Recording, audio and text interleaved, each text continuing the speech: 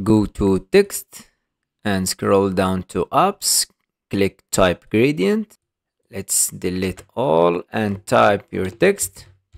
Let's type it 3 times. And let's adjust the gradient style like this. And you can change the colors as well. Let's make yellow, orange, and purple. And click add to design.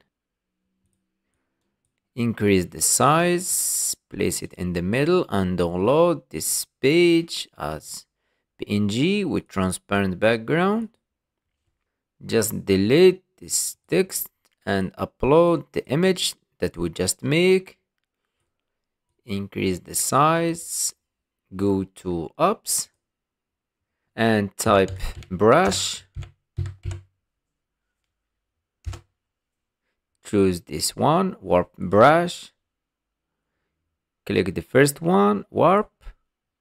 Increase the brush size to 500. And let's click exactly here and drag to the top. Let's click here and drag to the bottom. And click save. And here's the final results.